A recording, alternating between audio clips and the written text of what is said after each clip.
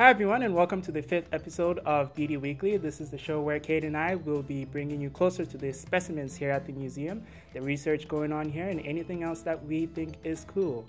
Actually, before we go on, I just have to say that my phone's ringing and I really need to step out, but don't panic, I have a sub. You haven't left me all alone. No, I would never do that.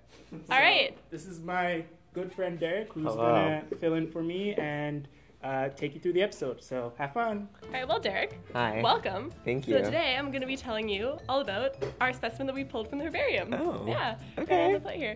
So we've already gone through the blue whale, the cyanobacteria, the porcupine fish, and the rhinoceros beetle from our other 4 collections here at the museum. And so today we've pulled from the herbarium. So the herbarium is like lichen and fungi. Yeah. And then a whole other collection of like pressed plants. Okay. Yeah. So I said last week that we were going to have to find some tamer organisms, but with like the deadly porcupine fish and the like fight to the death rhinoceros beetle. But then I completely disregarded that. And so today we are talking about the quintessential toxic plant, which is Atropa belladonna. That sounds really familiar. Someone uses that in Macbeth. Yeah. Too. Yeah, the real Macbeth of Scotland used it. He used it during a truce, so a little bit dirty, to poison the invading King of England's troops to the point where they could no longer stand and had to return to the ship. Oh. Yeah, so it's got a long history as a poison. Poison-tipped arrows that predate the ancient Romans come to mind.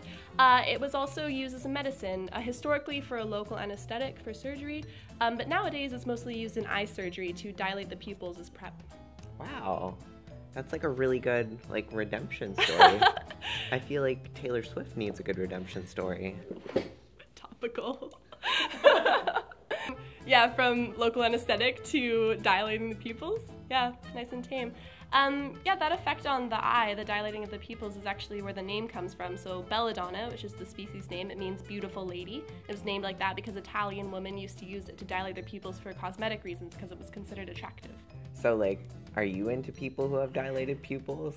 I think that fad may have died out. We can pool our viewers. Let us know in the comments if you're, attracted to dilated Do you find those pupils. attractive? So the other part of the name, the genus name Atropa, comes from one of the 3 fates of Greek mythology, Atropos. She was the one who cut the thread of life, so a little bit ominous. And the plant is also commonly called Deadly Nightshade, so all this nomenclature kind of suggesting that maybe you should stay away from this plant. It's incredibly toxic. It takes only 2 berries to kill a human child and about 10 to kill an adult. Although some animals like sheep and pigs are just completely immune to the toxin, and we have no idea why, but we're not, so like, sucks to be human, I guess. Does it have any sort of like anesthetic use at all? Like if it was used in a lower dosage, would that work? When it was used historically as an anesthetic, it was in this herbal mixture that also had henbake, mandrake, and hemlock. So I don't know exactly about the different dosages of the plants, but yeah, it was used in an anesthetic. Right. And the reason it could be used for an anesthetic is because the chemicals that make it so toxic, they interfere with a neurotransmitter called acetylcholine. So if you block the activity of this neurotransmitter, then neurons can't communicate with each other anymore.